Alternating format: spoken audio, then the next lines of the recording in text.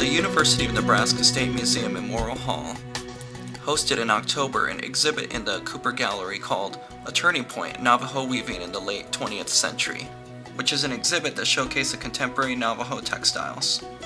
The collection includes 34 pieces from more than 30 artists, all of which were created in the last 25 years.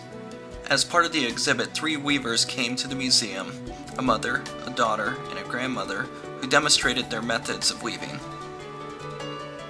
Melissa takes a few moments to discuss with her visitors about her current piece, which deals with Parkinson's disease. So is this all in your head? Yeah. So I'm going by sight. You develop like a hand-eye coordination, and so it goes pretty quick once you learn the basic techniques of how to do the horizontal lines as well as diagonal lines and vertical.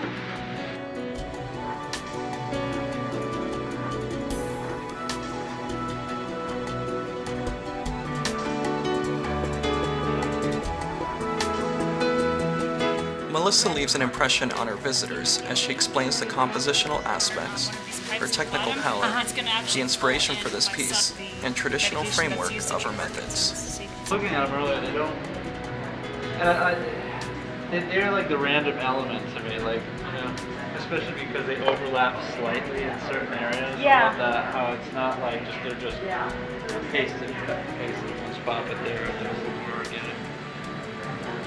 My grandma actually said she thought it was tape. Tape on my rug. As part of any tradition, a way to pass down narratives is vital to the identity of the culture.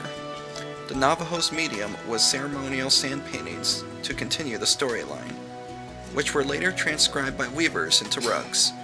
Melissa continues her cultural and family tradition as she builds from her past heritage, a celebration of weaving.